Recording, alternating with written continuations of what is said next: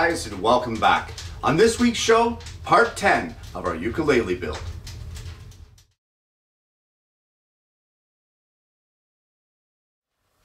Well, when we closed off last week's show, we had everything set up for the most part to cut the curves for our fret wires and our fretboard. We also had the back of our ukulele glued on, and we were getting ready for all that. So what we're going to start off with this week will be flush trim routing the back of the ukulele, as well as routing the rabbet for the binding and gluing that binding in that we bent quite a few episodes back. And you guys don't need to see the full video of that. You've already seen it. So let's just get going with routing the ukulele body.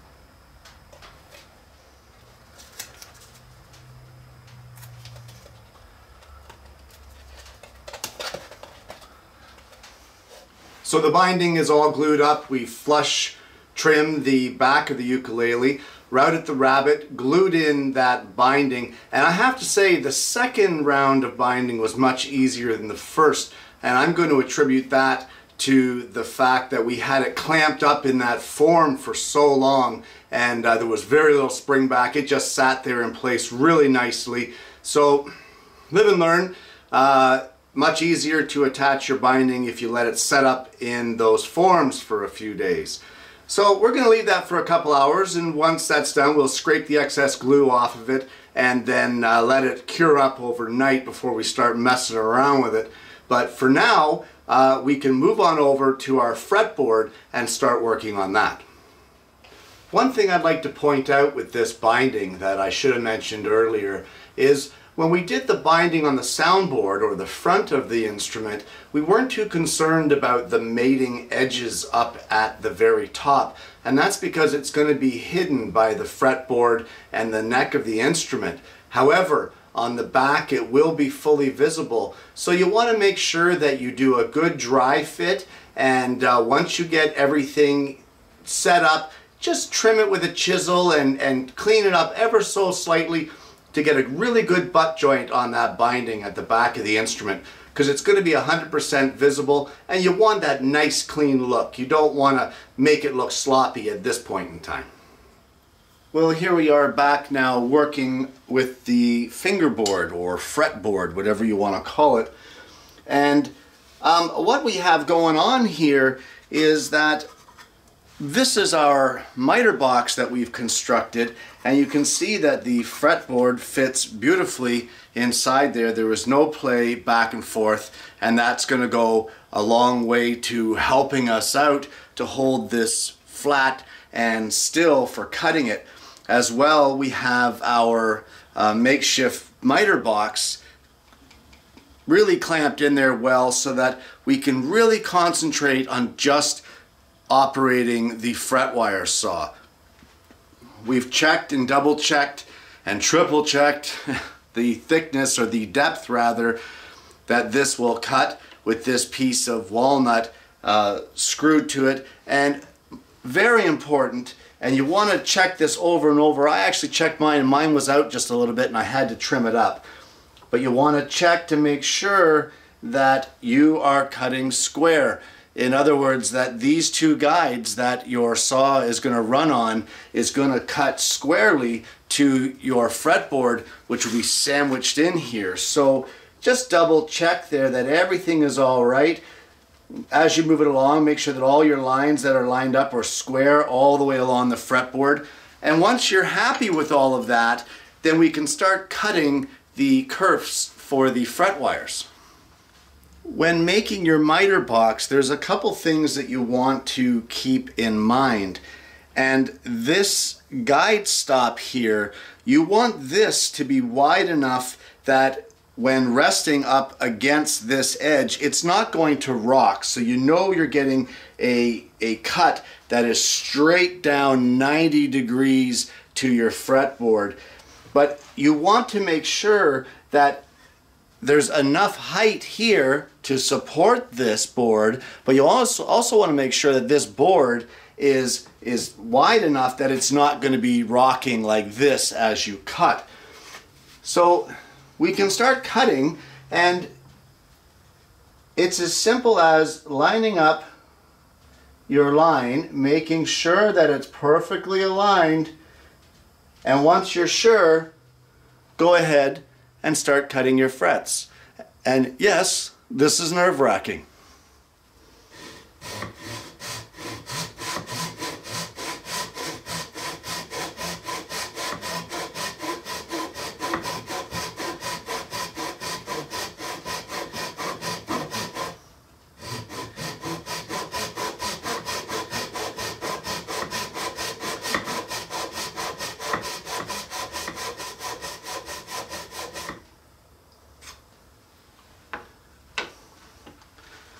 And there is our first fret kerf cut.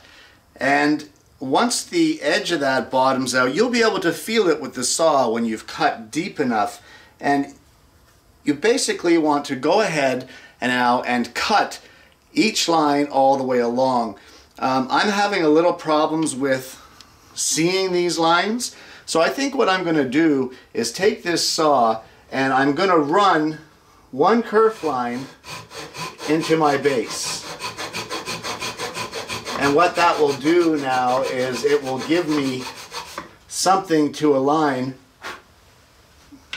my fretboard with other than trying to see underneath the blade. I think that's going to help out quite a bit, where I can just line this up now in the center of that kerf line, and once I get it lined up with that, I know that I'm good to go. So go ahead and cut all of your kerfs for your fret wires.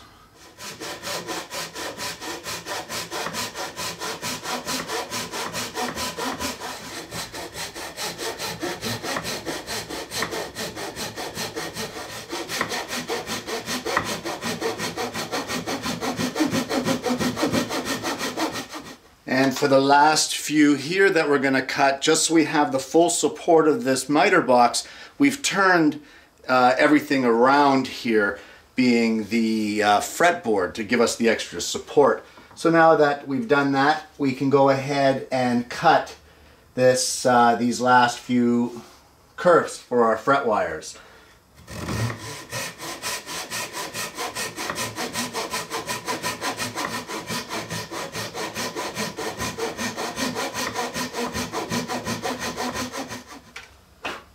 And that would be the last one cut.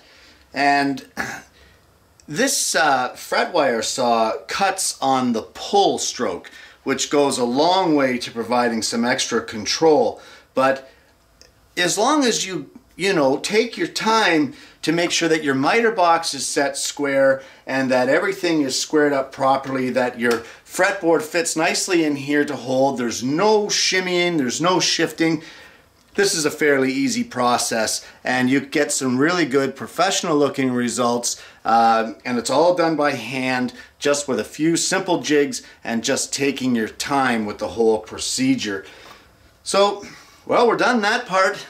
So we're going to go ahead, check all the depths of the kerfs against one of the fret wires all the way along the fretboard, and then we're going to go and move on to drilling for the marker dots in the fretboard. Well, here we are over at the drill press, and we have a 5/32 of an inch drill bit installed. We're using a brad point so that we can try to avoid some tear out, and we've also set the depth stop to make it so that this drill bit will not go through the stock. We do not want a through hole here. We've also set the fence so that the center of the drill bit will be at 1 inch, which will be the center of our fretboard. And that way, as long as we keep this against the back fence, all of these holes will be uniformly in the center of our fretboard. So we want to go ahead now and drill these marker dots, and like I said earlier, they will be between the 4th, the 5th, between the 6th and the 7th, and between the 9th and the 10th fret. So go ahead and drill these 3 marker holes, and I'll show you what to do after that.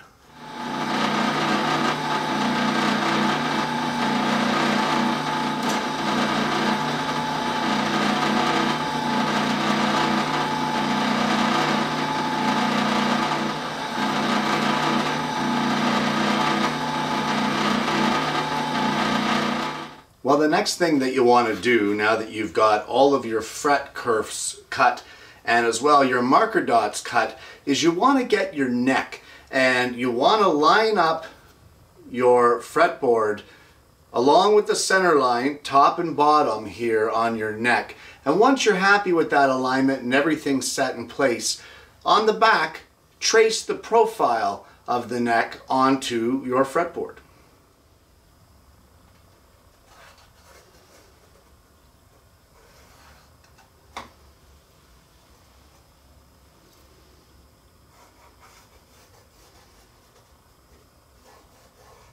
Well, you've got it marked out now. It's as simple as taking it over to the scroll saw and cutting it out. But once again, let's cut just outside the line so that it gives us some room to finish sand down to its final size. And now with a little bit of double-sided tape, we're going to adhere this onto our neck, both top and bottom, making sure those center lines still line up.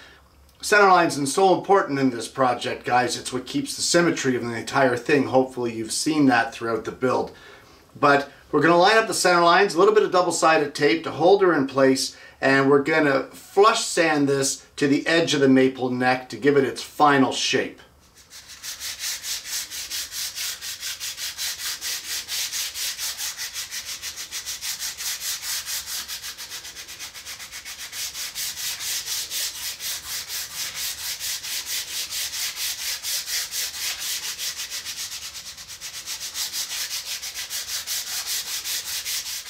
And of course, once you're done with that, you should have something that looks like this. And this here would be the overhang that I spoke of that's going to hide that gap in the binding. But we're pretty happy with the results here as we're moving right along on our instrument. And now it's time to deal with these marker dots. Just one little thing I will caution you on, guys, is you've really weakened this fretboard by putting these kerf cuts in it. So go easy on the double-sided tape. Don't run it all the way along the neck. Just a little square at the headstock and a little square down here near the 12th fret will do you just fine. If you put too much double-sided tape on, you got to remember its job is to stick, and you're running a real high risk of breaking this fretboard.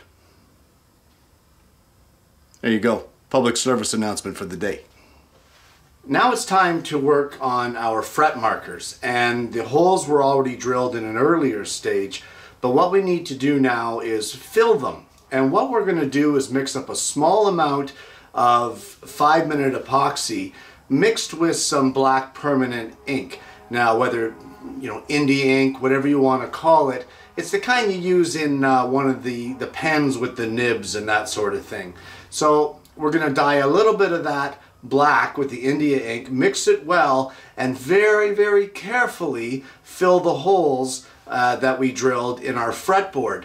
Now you want to overfill them just a touch because that will shrink when it dries, but don't go crazy and overfill it. You want to be careful not to get any on the fretboard. So just be real careful filling those hole recesses.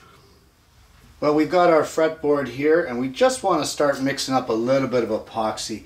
And you really don't need much. it's only enough to fill those 3 little holes. So don't go crazy on your mixture here.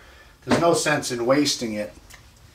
So we're just going to mix it up. There's a 2-part 5-minute epoxy, and so equal parts of each, and then we're going to mix this together. Excuse me. Once we get it mixed, we're going to add a little bit of the ink to it to dye it black. And this ink, do not splash it on yourself. It will make a mess. So I'm going to finish mixing this up, and then we're going to add the ink to it.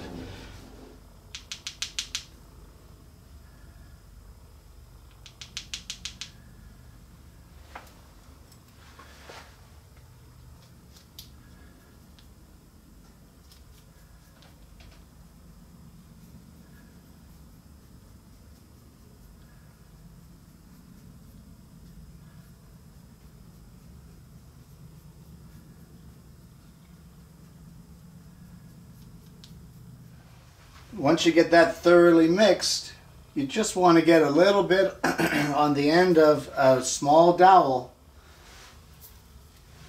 I'm even going to use a smaller dowel here. I think that one might be a little overkill. So just scoop up some on the end of a small dowel, just like this, and we're just going to let it drop into the hole. Being very careful not to get any out over the edges.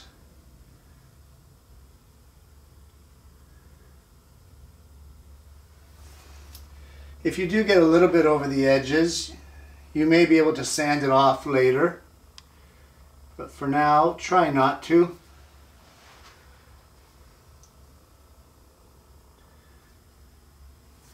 And as I said, you want to overfill these holes, because it will shrink a bit as it dries.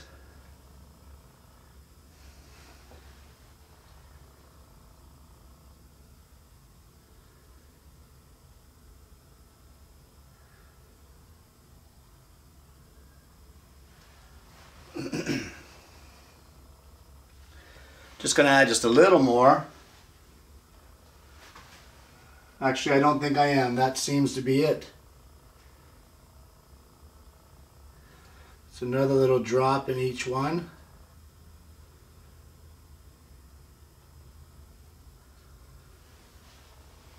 And now comes the hard part. You have to let that sit and not touch it. But I will zoom in on it and show you what it is that we've got here now. And there it is. You can see that each hole is filled and it's just slightly beaded up. And that's fine, because once it dries, we are going to shave that off with a sharp chisel and then sand it with some microabrasives to polish it up a little bit. But for now, it's a waiting game on this fretboard, so let's put it aside and move on to something else. Well, there's not much that we can do right now with the neck or the fretboard while we're waiting for that epoxy. But what we can do is we're going to go over and take all of that painter's tape off of the binding for the back, and we can scrape off the excess squeeze out on that and start trimming up that binding to be flush with the body of the ukulele.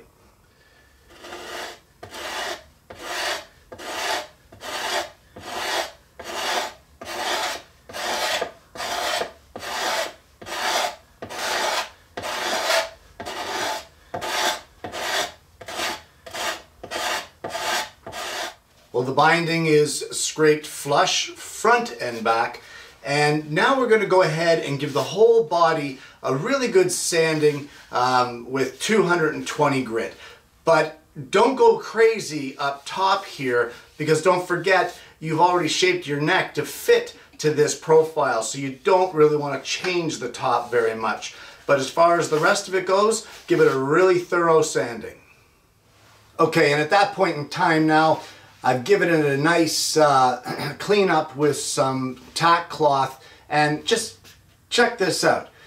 if you've come this far and you have something that looks like this, if you aren't proud of yourself at this point in time, you never will be, because you've achieved something absolutely amazing right here. Check that out. That is absolutely beautiful. And now that we have the body sanded and it's pretty much as complete as the body is going to be, with the exception of the bridge, now we're going to attach the neck. Well, we have our body and our neck here, and you can see our screws are protruding out. We're ready to go. What we need to do at this point is mix up some epoxy, and I've got some acetone, and the acetone will be used to clean up any squeeze out of the epoxy once we get it onto the body. I can't really film this because it's time sensitive, and I will be trying to work quickly. I can't be messing around with a camera, but the process will be spread the adhesive here, which is the epoxy, onto the neck, line it up with my screws, and as best I can get in there, tighten the whole thing down. I'll be using a screwdriver bit and a ratcheting wrench through the sound hole of the ukulele to pull it all together. I'm going to clean up the squeeze out with acetone very quickly, and then we're going to flip it over. If you remember earlier, we made this board where we did a center line and did the outline and traced out the neck, and we're just going to make sure that everything lines up, that all of our center lines are perfectly aligned before the epoxy sets up. And as well, the very important part to check is that when this neck is on here, get a straight edge from here along to the top of the neck, and make sure that you've got a nice, flat, level surface from end to end. That's just imperative. Make sure you have that. So wish me luck, guys, and I will see you after this epoxy is all put into place. And with that, we're pretty much at a standstill until this epoxy dries.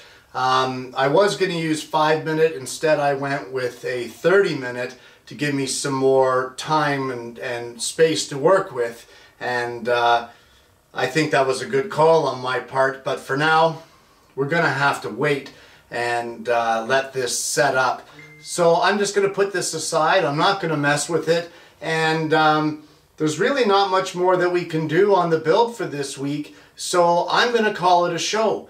And guys, next week we're running into the home stretch, and hopefully you're going to join me for that, and I'll see you again next week with yet another woodworking video.